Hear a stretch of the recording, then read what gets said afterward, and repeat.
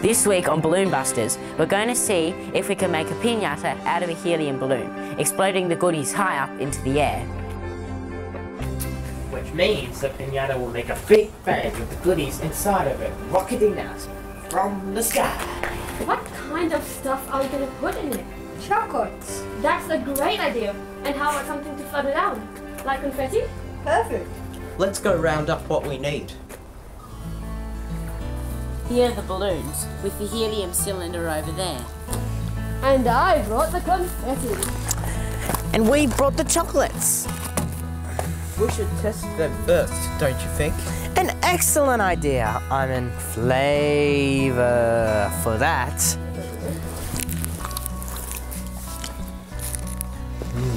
This one tastes really nice. This one too.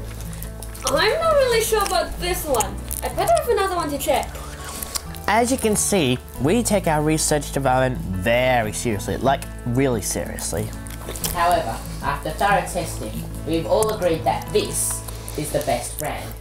Are you sure we're going to get sponsorship for this? I'd settle for a few free boxes. What do you think?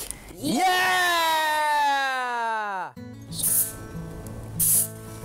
Where are the others? Putting chocolates in the balloon. One for balloon, one for me. One for the balloon, one for me. I like this job. Me too.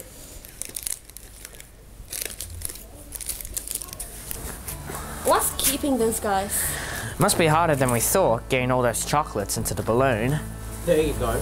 The chocolates are inside the balloon. 2 for each of us. Some inside us too. What? Never mind. Fill up with gas. Gas on. Yes, on.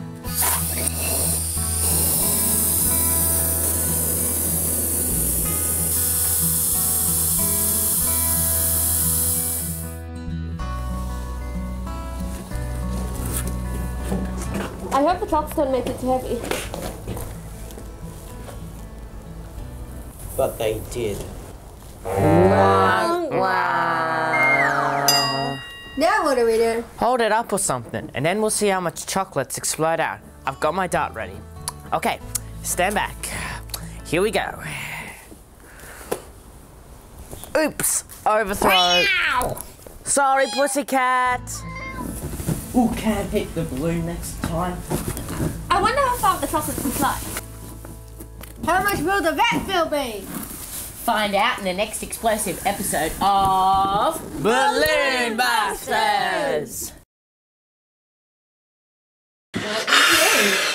That's disgusting. Seriously. However, we've all agreed that this is the best brand. We take our research development very seriously. However, after thorough testing,